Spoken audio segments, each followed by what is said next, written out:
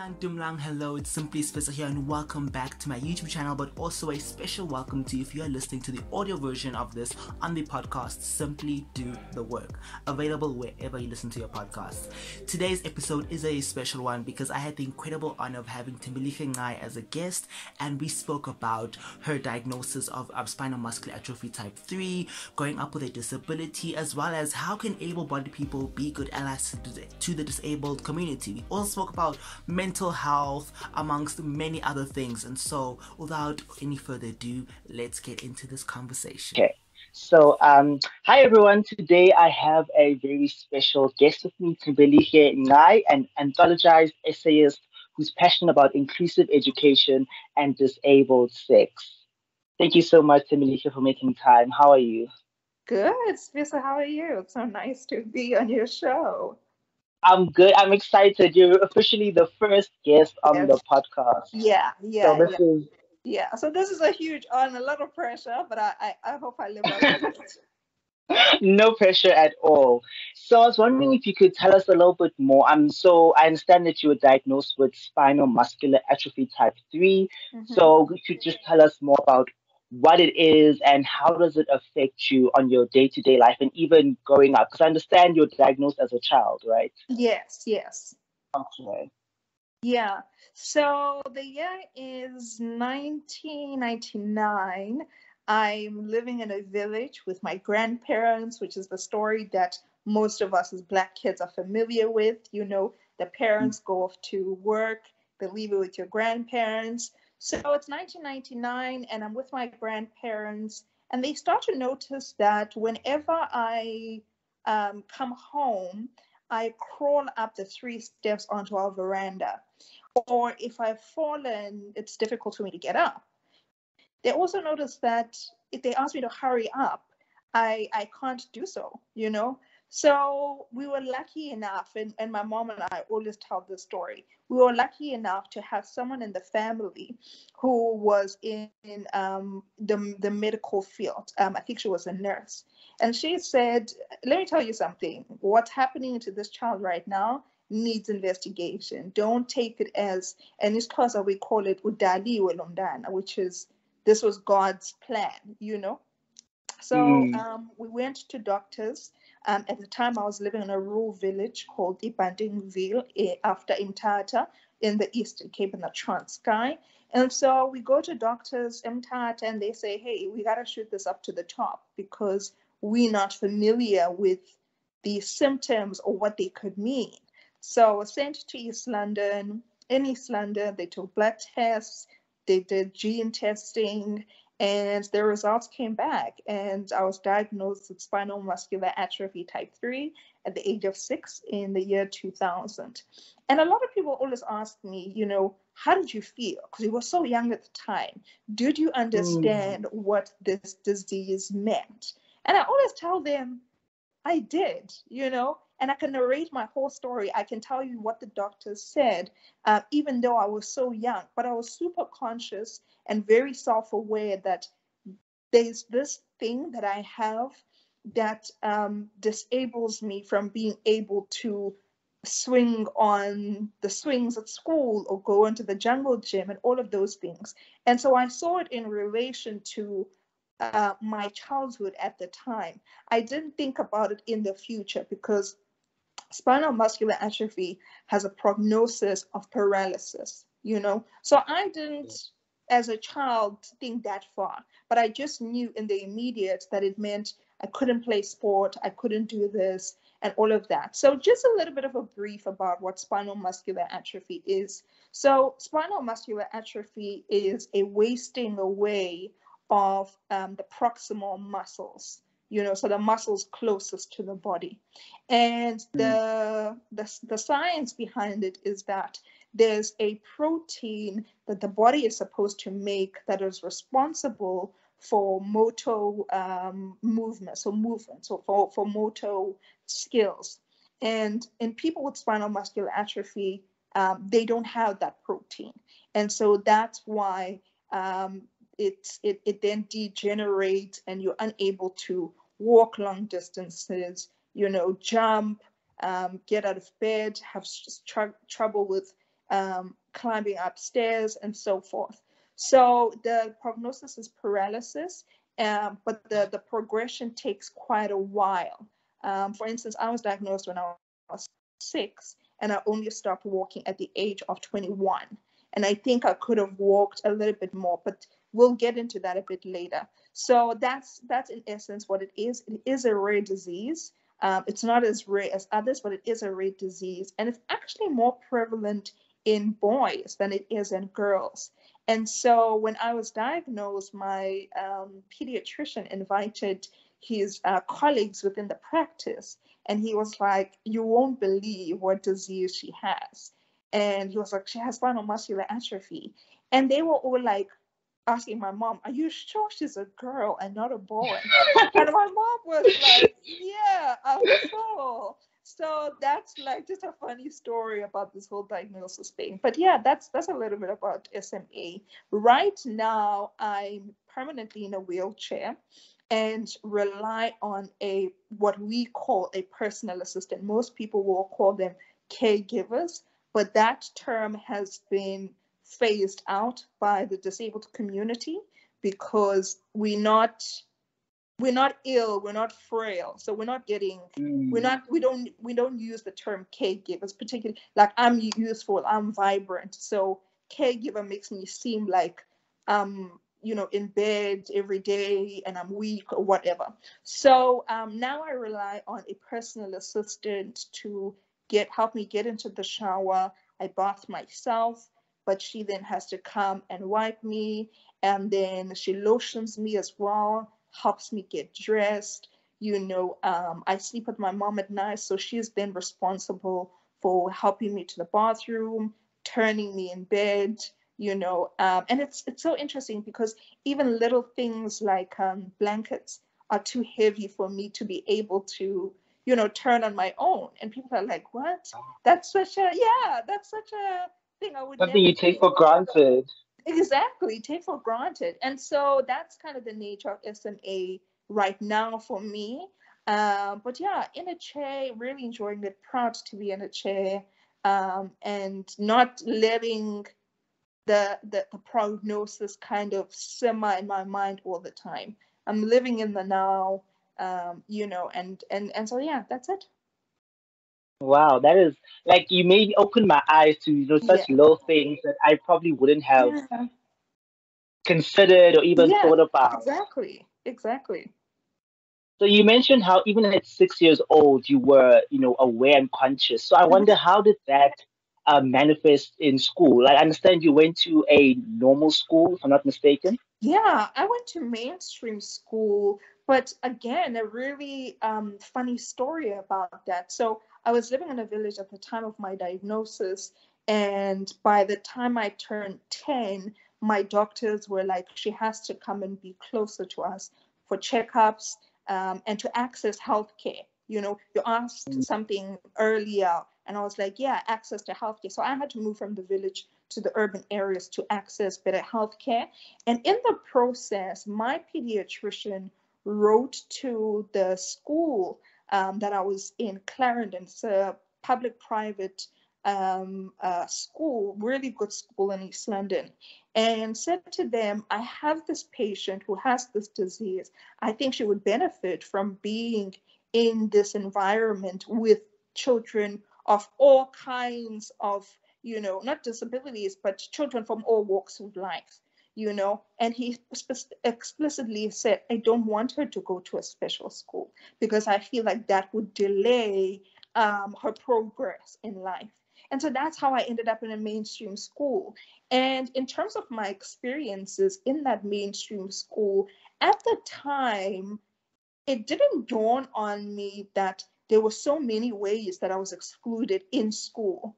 A lot of people will tell you they think I'm really brave and, I'm this take it as it comes, very optimistic person. And that was actually really true. I'll tell you, for instance, like when there was a 5-kilometer walk in school, I couldn't do that walk. So I would be in the bus that monitored the girls going to the destination and coming back.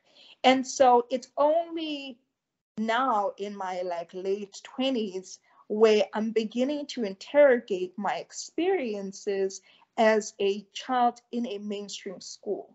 And I'm seeing those experiences for the first time as absolutely horrible, But then I took it in stride, If there was sport, I would just be there to support. If there was physical education and people had to swim or had to play netball, I would be on the stands, And I talk about in an essay that I wrote 2 years ago about always being on the periphery, always being in the wings, waiting for a cue, waiting for someone to say, come play with us or come swim with us, or all of these activities that children did at that age. And I never got that cue.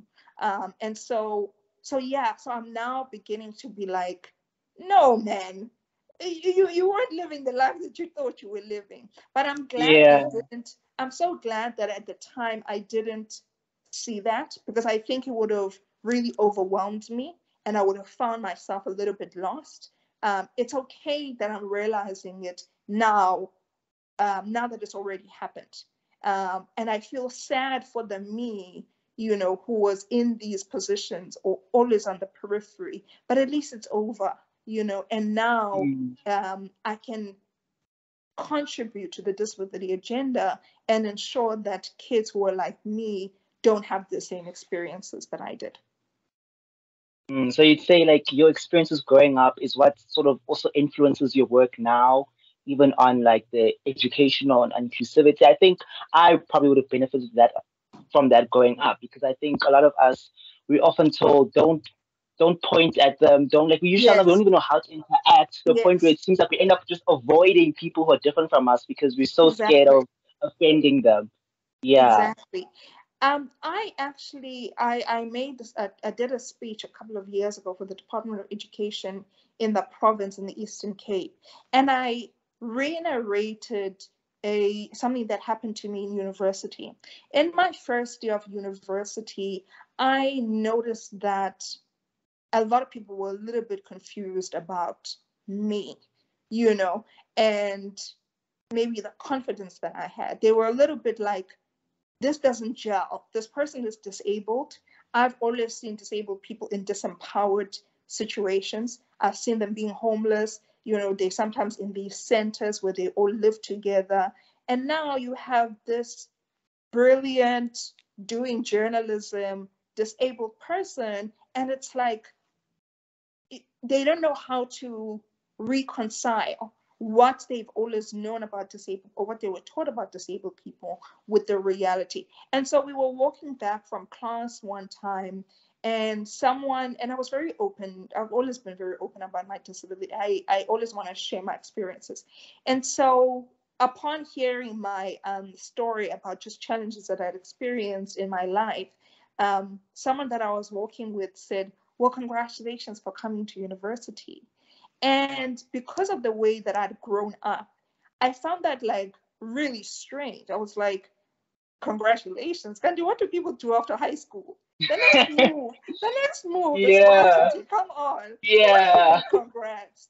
I realized later that because our school system is not integrated, and you don't see disabled people in equal positions that you are. You don't see them playing sport with you, you don't see them sitting in classrooms with you or engaging, maybe doing debating, all of those things. It was difficult for her to understand how I got to this place. And so she was like, this is kind of a miracle, because from what I know about disabled people, they're not even in schools, or if they are in schools, it's special schools, and they then go on to like vocational institutions where they do like pottery or whatever. So it was so jarring for her that I was in a traditional university, I'd been in a mainstream school, and I was this person who really didn't let the disability like prevent her from doing anything, Yeah, I think a lot of us, we think someone has disability is at home getting a grant, and there's someone else who's constantly doing everything for them, Yes, exactly. Because it's funny enough, like I'm currently rotating pediatrics, and yesterday we saw a patient who has epilepsy, And apparently the school asked her to stop coming to school, not because she's struggling or anything, but because they say whenever she has the fits, it's traumatizing the other students. And so, the doctor was saying, it's very unfortunate. A lot of kids, because of, for example, even kids who have ADHD, they're often seen as troublesome, they're seen as troublemakers. Like, instead of actually supporting these kids, they rather just, kick you out, tell you to stay home. Like, we don't want to have, like, as you're saying, pushed to the periphery. It's that sort of marginalization. And it's really sad. And I think that's why I was really interested in like your story and the work that you do, because I think as a country we have a long way to go. Yeah, no, there's so much work that still needs to be done within the education system. At the time that I was making my speech, there were 500,000 children with disabilities who still languished out of the school system. So you ask yourself, what are 500,000 disabled children doing if they're not in school?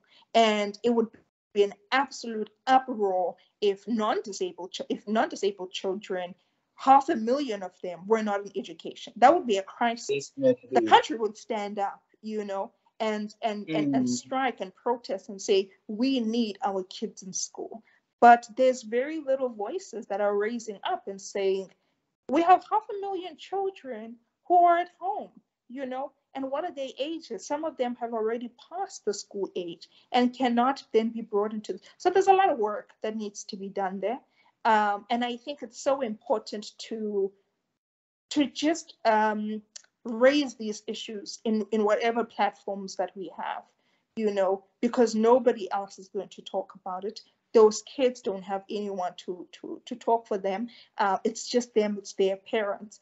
And they are in situations where they don't have the power that we have. They don't have the resources that we have. They don't have the kind of platforms that we have on my YouTube. I mean, these are the conversations we should be having as youth, alongside other dialogues where people are facing discrimination based on all kinds of, their gender, their, sexual orientation, etc. Definitely. And I think also there's a role that able-bodied people such as myself also play, because we can't just put all the work that only disabled people should speak up for themselves. And so I was wondering, what are some actionable things, or what advice would you give for someone who's maybe, as they're listening to this, like, okay, I wasn't aware of this problem. What can I do? Because sometimes it can be overwhelming when you see yourself like as an individual, like, how do I tear down this entire system? Yeah, look, I think for me, the biggest action is in the small actions.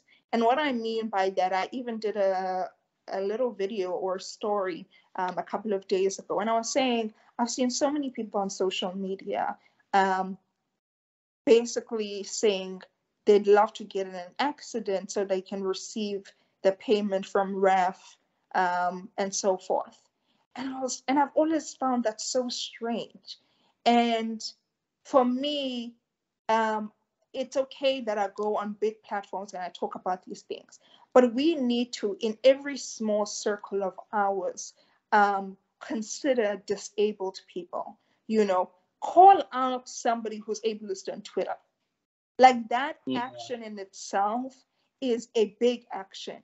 You don't have to have a loud hailer, shouting the rights of disabled people, have marches and all of that. You just, in your own communities, need to educate people, or say, like, for instance, with my mom is not part of an older generation, but in some ways she still holds the values that older generation people have. And sometimes she'll make like a xenophobic comment. And no one's watching. I'm not on a stage. I'm not videoizing this for the camera. But I say to her, don't say that. Like, Nigerians don't sell drugs. There are other people also who sell drugs and so forth. And so we need to, in each of our spaces, continue to educate people, or say, your friend, I just learned recently that the term retarded is actually inappropriate and it hurts disabled people who are neurodivergent and so forth. So, like, don't use the term anymore. Just like that, Yeah. you're not on a big stage. You're not trying to get their attention. You're not trying to get the glory of educating. But in your small circles, your friend passes it on to their friend, and their friend tells their parents. And so that's how we then undo this discrimination and so forth. So for me, that's number one, is the biggest action is in the small actions. And yeah, and I think as well, just follow people who have differing opinions or experiences than you. You know, I like to follow people who I'm like, my life is like night and day with theirs. And that's where you get to learn things. You know, it's okay to follow your squad or your clique or people who agree with you and have the same values. That's great. But let's also just open ourselves up to learning, even just by following a disabled person. Because disabled people post a lot of information, and you just gather these nuggets of information and be like, oh, I didn't know that. And then you're like, yo, I heard this thing, or you tweeted about it. And that's how we change the world for me. Definitely, I can relate to that because I know Mm, during the pandemic, I spent a lot of time online. And then that's mm, when I started actually learning about people who are neurodivergent and even the yes. use of tone indicators in tweets, which is, something. And I think also when we're learning something, sometimes we can be a bit apprehensive to new information. At first, Mm, I was like, tone indicators, what is this? But then I yes. actually looked into it. I said, okay, some people they really can't tell the difference, whether you're being sarcastic, whether you're joking. So just Right. simply indicating and just say, oh, this is a joke, by the way. This, especially I think Mm, on Twitter, which is a public platform where anyone yes. can see. We don't really know how the person receiving it can Yes. react to that. So I want Yeah. to know how.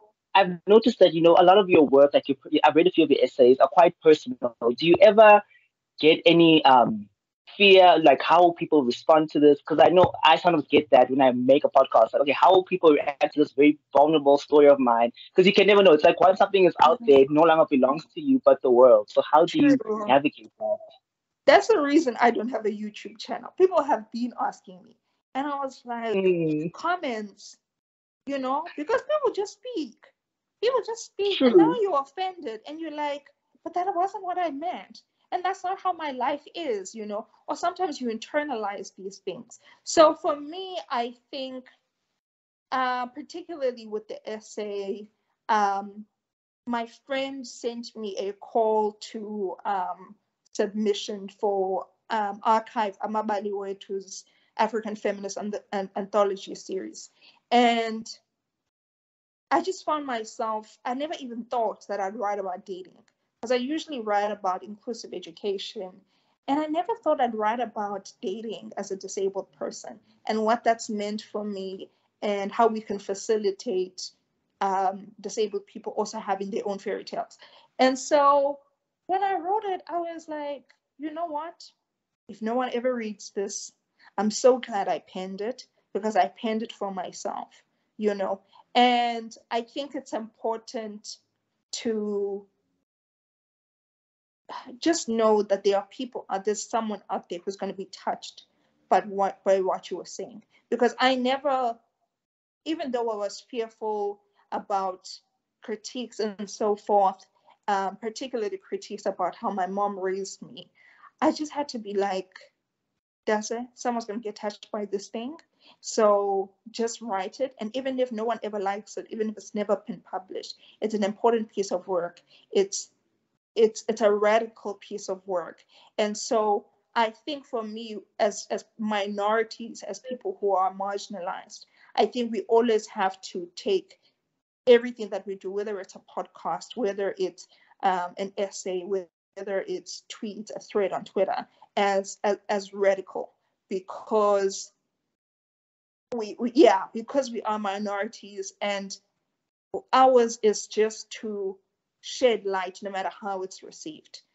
Somebody out there is watching you, somebody out there is reading what you're writing, and slowly but surely they're changing their minds, or they're seeing things in a different light than they were before because of your work. So I think that's where my fearlessness came in. I was like, I'm doing this for myself. but I'm also hoping someone out there, it will resonate with someone out there. And it did. It resonated with a lot of people, disabled people, non-disabled people. And that was rewarding. But even if it had just been one person who was, could relate, for me, that would have been my biggest success.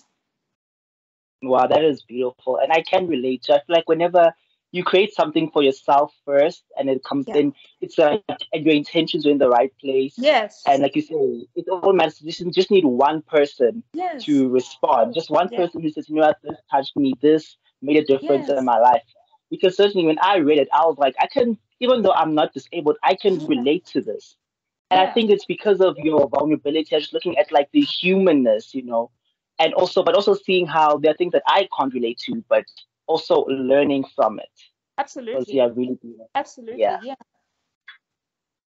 So I was just wondering if there were any like common microaggressions you get from well-meaning people who might be trying to help, or they think they're just being polite, that you could just shed some light on. Oh my word, there's so many. There's so many. And I got asked this. I was a consultant for McCain Foods and doing an inclusive workplace talk for them. And at the end, they had a question and answer session. And they asked me, so tell us just like the do's and don'ts of interacting with disabled people, etc. And I went blank. And I was like, what are the do's and don'ts? And I went blank, and I am struggling to find all these microaggressions. I'll tell you a few, because I let those things fall off my shoulder. There was a time where I was like, that's such a mean thing to say. Why did they say that?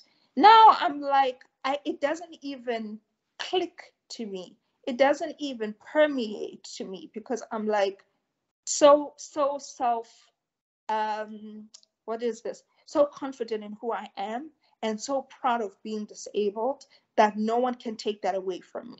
But some of the microaggressions that I faced, particularly when I was still transitioning from being able to walk to using the chair, a lot of people were trying to get me to walk again. I was trying to get me to walk again. And what that basically said is that people cannot accept you in the wheelchair. So the people who are like, I want you to walk again, try this, try this, try this, those people couldn't accept me as a wheelchair user. And that was a really deep thing for me to realize. And other microaggressions, let me think. Why am I blank? Maybe we can come back to this one, because there's so many, but I'm just like, I need to think, because I don't allow them in my space, Yeah. Let's come back to that one. No problem. But while you were talking, actually, you remind me, once I listened to a podcast, God is Great, and she had a guest. I can't remember the exact disability. If the guest was, I think she was blind or deaf, and she's saying something that used to happen a lot. So it's at church, people try to pray for her to be healed against her consent. So I was wondering if you've ever had such experiences. Yes, I've had a lot of people invite me to church. My mom is a very staunch church goer. She's a church leader. So she loves the church. And I watched one of your videos where you said you have issues with the institution that is the church. And I have the same issues that you have. The church is not a good place. And I've also had people try to cure me, asking, is there nothing that can happen? They've asked to pray for me. Even shows for me, like those church shows where someone comes in a wheelchair and they're healed. And I even had those experiences in my workplace where people will say, nah, I had back pain for 20 years and I went to Dr. So-and-so. And they then keep following up with you on, did you Google, did you not? And I had to say to people, and I say it all the time, I have no problem with being in a chair. I wouldn't change anything. There is gene therapy that is being used on SMA patients. It's working. It's slowing down the progression. I don't want it, you know? And people find it difficult to accept that I'm enjoying. They think that you're pretending when you say, no, I love being in a chair or whatever. So Yeah. I also have the same issues, the praying for the traditional healers, the maybe if you go to gym or exercise or whatever, all these interventions, I've had a lot of them. And most of them have been actually the biggest microaggression is people that say, I'll pray for you to walk again. No, pray for me to be happy with the situation I'm in. You know, don't pray Yeah. for me to change. Just be like, I pray that she continues to grow and love herself and all of that. So yeah, because microaggression is definitely church and the praying. And the praying. Yeah, I can Yeah. imagine because I wear glasses, and I had Mhm. a phase where I was like, you know what, I want to pray to get my sight back. I want to see, but at some point, I just accepted that, it's okay. Like Yeah. now I'm currently like I'm wearing contact lenses. It's like, what, the situation is like manageable, and I think, even just our ideas on like bodies and how bodies should function just Yes. also need to like change. I was asking if what is your relationship like with your body, and if there's any sort of embodiment work or exercises that you do. Yeah, I had a lot of, and I think I still do in so many ways, body dysmorphia, particularly in the beginning. So I used to be very, very small. I have a small frame. I'm big. I've gained a lot of weight, but I have a small frame. And I used to be very tiny. 39 kilograms was my normal weight, you know. And Mm. so I was diagnosed then with depression in 2015. I started using antidepressants. And if anyone knows anything about antidepressants, the first place they'll go before they even go to the serotonin, they're coming for your weight, you know? So I Yes. so I Yeah. gained so I gained a lot of weight. And that was the first time my body dysmorphia started.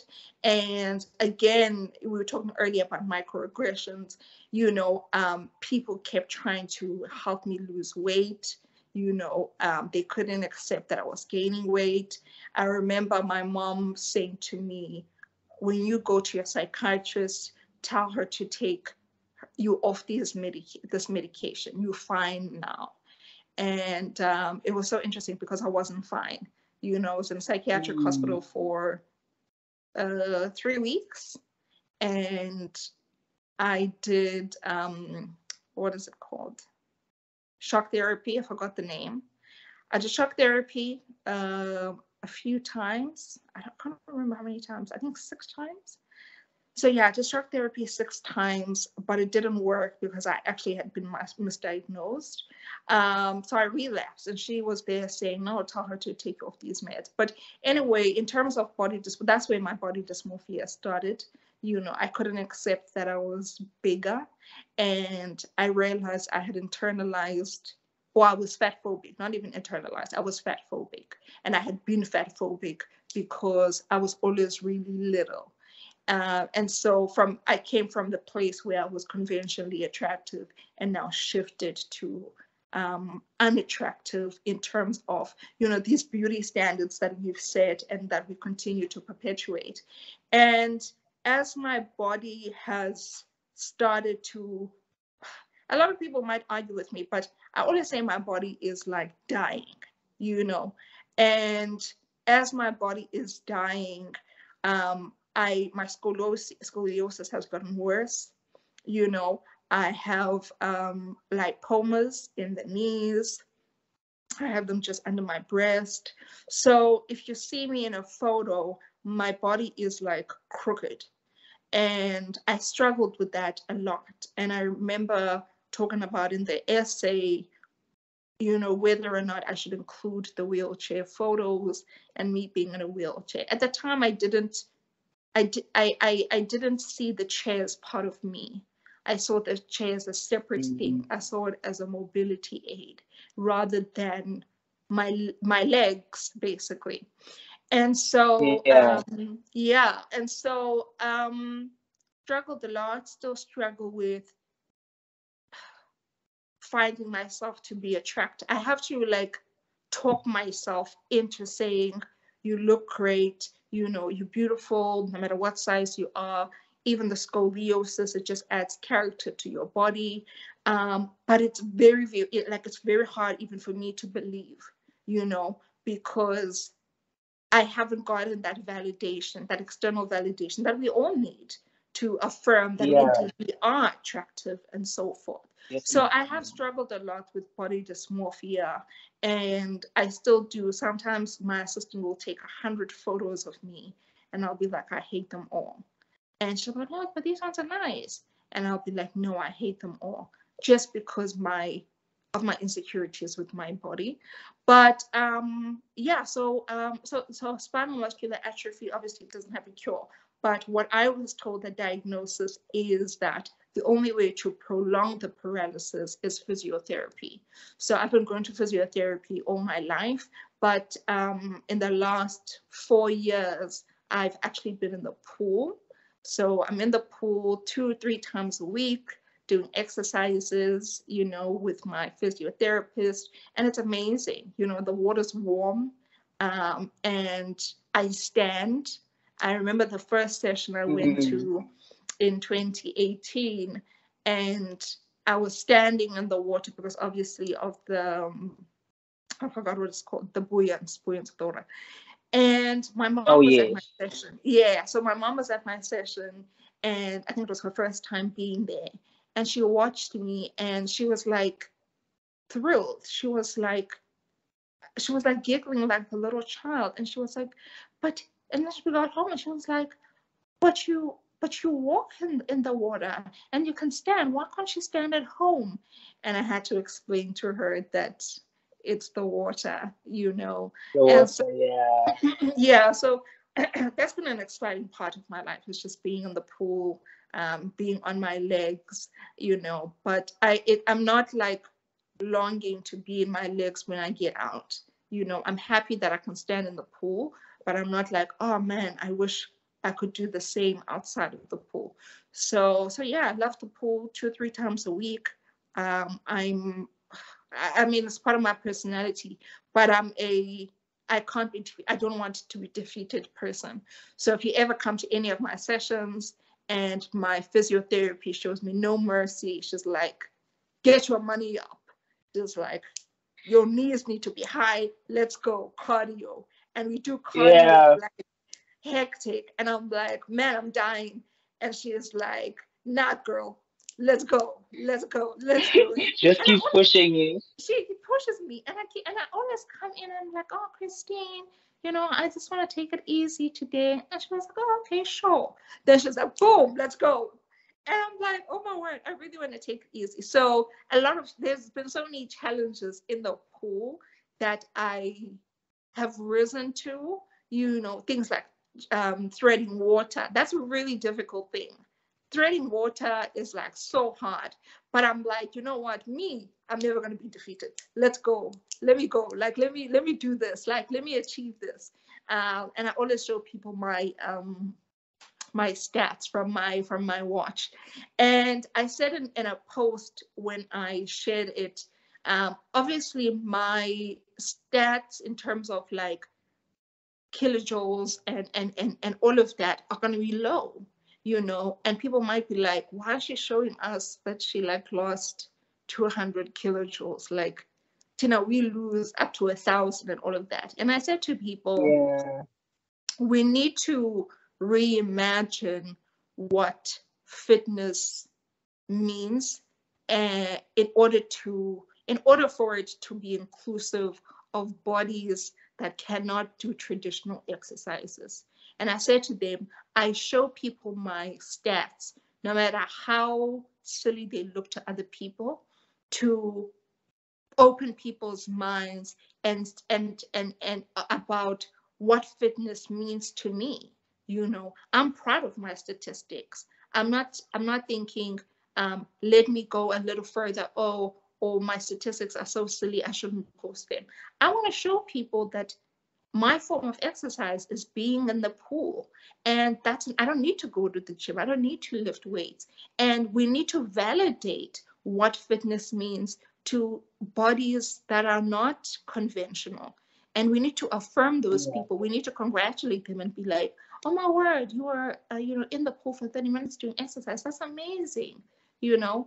And so we need to collectively work towards that thing. And I think also if we succeed in that, a lot of disabled people would have less body dysmorphia, and so Yeah, like there was so much that you said, so many nuggets in there. Like I'm even thinking about, my own fat phobia and how I think actually having the courage to like call that out, and yeah even talking about your own challenges with depression. Because I feel like, when yeah people see us confident, you feel like you have to put that front on like 24/7. absolutely I'm this confident person. And yeah thank you for sharing that, because I yeah know, like, I think a lot of people struggle with showing that side of themselves, yeah especially I think when you're talking on a public platform. People think, oh no, yeah we only show our best selves on yeah social media. Yeah. Mm. No, I've been equally as open with my disability as I am with my mental health. It took a long time because I had other forces, external forces, my family, who um invalidate this mental issue situation. And we know Black parents, don't believe in mental illness. Yeah. They think it's witchcraft. They think it's the devil. They like moyom daga. And you're like, no, bro, it's a scientific thing. Like, it's in the book. Somebody wrote about this years ago. It's a real thing. And so I'm very open about that. And I'm open as well about the intersection of my mental illness with my disability, which is what a lot of people with disabilities face. It's Yeah. that cycle. It's like that vicious cycle where you're depressed about your body and all of those things. And I think it's very, very important for us to have these honest conversations, because we would save so many lives if one person just said, if someone who you've always seen as strong and invincible said, I've actually had bipolar for 12 years. That would be so life-changing to a lot of people. And I'm open about also having, bipolar. I'm open about my medication. I'm open about all of those things. I'm trying to, not even in an active way, but I'm trying to just take the shame away from having, because it's Mm. not you, it's, and people feel that way. They're like, why me? Maybe it's a punishment from God or whatever. And it's like, no, it's not you. Some of these things are genetic. Mental illness runs in my family. I have an uncle who's bipolar. I have an aunt who committed suicide. She had schizophrenia, and I was there when she committed suicide. And the family has always been like super hush hush about that, and all of that. And now that I have a mental illness, I understand her so much. And I just wish she was here. I just wish medicine had been advanced enough to give her proper treatment. I wish she hadn't lived in a rural community, because her chances of survival would have been so much higher if she was in an urban area. Because rural people used to say to her, she's possessed or whatever, because obviously schizophrenia, you see things. And so Mm. I feel like I owe it to her to shift the narrative about mental illness and who gets to have it. Even the best people have mental illness and struggle with that. So yeah. Yeah, I really love that, especially the part about dealing with the shame. 'Cause I feel like I feel like shame allows things to fester. I feel like there's so Yes. much Yes. toxicity and negativity that happens when things are kept in shame. Whereas when it's brought to the light, that's when you can seek help. Because even like you said, with mental illnesses, because it runs in the family, if Mm, I'm treating a patient and I know they have a history, like a family yes. history of mental illnesses, they'll know, okay, we should look out for it. And you can even educate the patient, say, Yes. okay, if you see these signs, it could be because, you're starting to show these signs because of your family history. And Exactly. so I agree, like, if you spoke, because I've had instances where I talk to a patient and I ask, Mm, okay, are there any illnesses in your family? They're like, I don't know. My family, we don't talk about these things. But there yeah. are people who were sick, who had this. And now it gets difficult for me as, like, a future doctor. Like, how will I diagnose such a patient? Because some conditions you Right. think of only because of, there's a family history. This disease, we know it has a genetic component, so let's test for it. So I Mm, agree that we need more conversations. Like, I think I'm blessed that my family, they talk about illnesses, and yeah. even with mental health. Like, if I've had an issue, like my parents, they'd say, if you can't talk to us, at least talk to a counselor, talk to a professional, and get the help that you Mm, need. And perhaps it's because my mom's a nurse that also, helped maybe why she's a little bit more mm, educated. And I understand I'm like the exception, not the norm. I mm. recognize that I'm privileged in that sense. Mm, we need to normalize mental illness. We need to normalize Definitely. disability as well. We need to stop looking at these things as a deviation from the norm. They are the Mm, norm. Most people probably have undiagnosed mental illnesses, and it's because we hush about these things. We don't talk about them, or yeah, and yeah, it's probably, as our generation, it's probably one of the hardest things we've been basically tasked to do, because I feel like it's up to us. Our generation has so many things that it has been called to eradicate from our families, from our communities, from our society, including like how to parent, so there's so much that we've been tasked with, but I think destigmatizing mental illness is probably one of our biggest fights, and I believe we can get there. Yes, maybe we can't change our parents or grandparents' perspective on it, but I just know that we're shaping a new dawn where mental illness is the norm, and we've normalized it. So yeah, that was beautiful. And, I think at this point, I think because of time, we should maybe just wrap things up. Like, I think we could go on for forever, hours. I know. Like I'm loving having you. So I think we'd have to have a schedule to have you come back. I love that. I love I'd that so love much. that. Yeah. So I think just to close it off, final question: what is your favorite representation of any of your identities that you've seen in the media? Um, Probably the Black womanhood experience, and I'm so excited about shows like Insecure that Mm, that just tell the stories of who Black women are, in their glory and in different forms. Insecure had different types of women, and you could see yourself in at least one of those women. And so I think that's been, and these shows have been cropping up, you know. Many of them now are starting to get focused on the Black womanhood experience, and not in relation to anything else. They're not like, they're the stars of the show. They're not like supporting cast. They front and mm, center, they leads. And I think that's been exciting for me to see, when you are like, oh my word, Molly, has been, let me close my battery. Molly has been, hooking up with these guys. And you're like, but I can relate. And you're like, I can relate.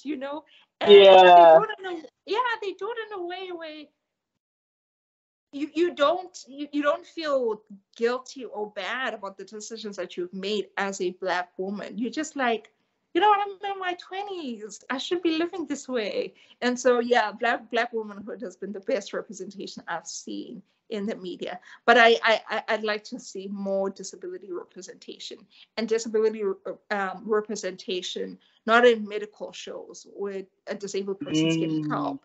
I want to yeah. see like a dating show for disabled people. I want to see like them go on dates. I want to see like a travel show, And I've always said that I have a friend of mine in a wheelchair.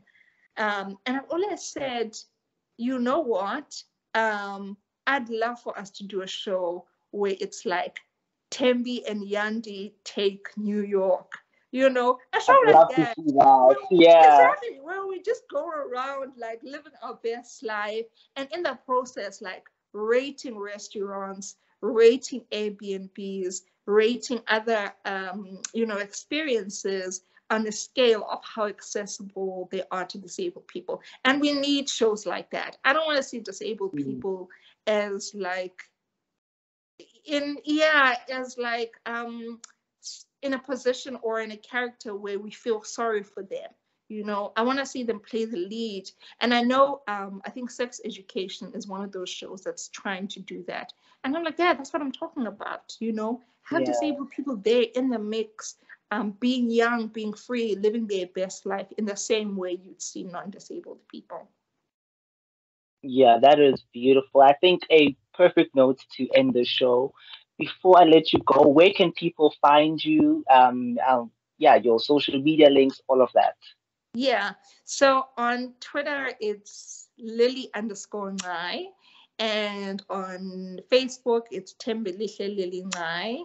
On Twitter, it's Thembi_Lily. So you can catch me there, and just engage with me. I love talking to people. You and I were such a random meet, but it's been so fun. We've had such a great time together. People would be like, I thought you guys were friends and had been friends for years. And it's like, no, this is us meeting for the first time, but we're clicking and it's good vibes and we could go on forever. But so that's where you can find me. And it's been such a pleasure being on this channel of yours. Thank you for being here, making the time. Yeah. And hopefully we can do this soon again. I'd love that. I really would. Yeah, this is the closest people will get to me having my own YouTube channel. I'm just gonna be featured on yours like every month, like a segment with you and I, Q&A on just politics of being disabled, politics of being young, politics, of being LGBTQIA, all of those. So love that. Yeah. Thank you so much. Let me release you now because I'll keep you hostage here. I know. Bye. Bye. So there you have it, you guys. Thank you so much for tuning in. If you enjoyed it, please do give this a thumbs up. Hit that subscribe button if you're not yet subscribed, or follow the podcast, share the podcast, give the podcast a 5-star rating, leave a good review, and also check me out on social media. All of that information will be in the description of the YouTube channel, but also in the show notes of the podcast. And also do follow Thembelihle on all her various social media platforms. I had a blast. I hope you guys did too. And until I see you guys or you hear from me in the next one, I love you so much. Bye.